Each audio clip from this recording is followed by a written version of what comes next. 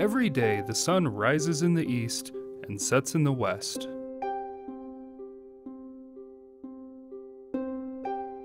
And so do the stars, moon, and planets.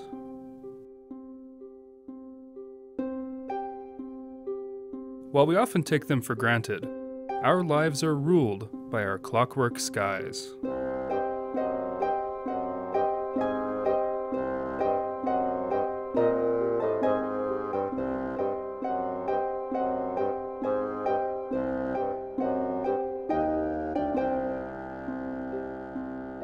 Ancient astronomers once thought that the Earth was at the center of the universe. And this made sense at the time, because it looked like the sun, moon, stars, and planets were circling the Earth every day.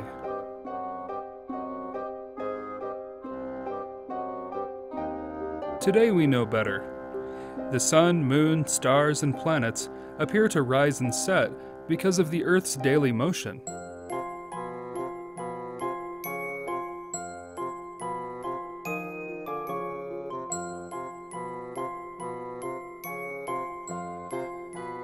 The Earth takes 24 hours to rotate on its axis. We call each complete rotation a day.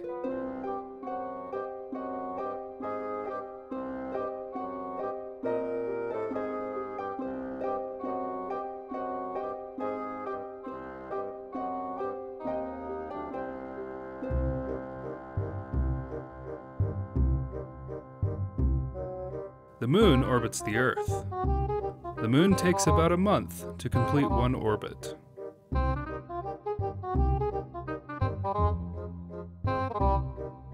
As the Moon travels through its orbit, the Earth-facing side passes through sunlight and darkness, causing the phases of the Moon.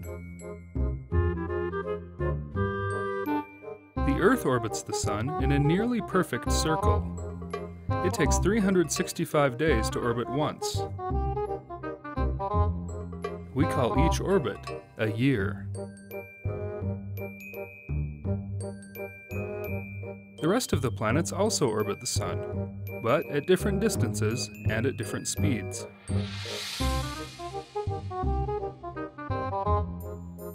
Mercury takes only 88 Earth days to orbit the Sun,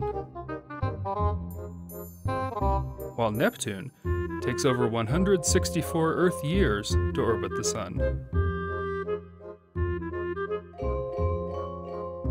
Newton's law of universal gravitation can tell us why. Newton discovered that distance affects the strength of gravity. The stronger the gravity, the faster the orbit.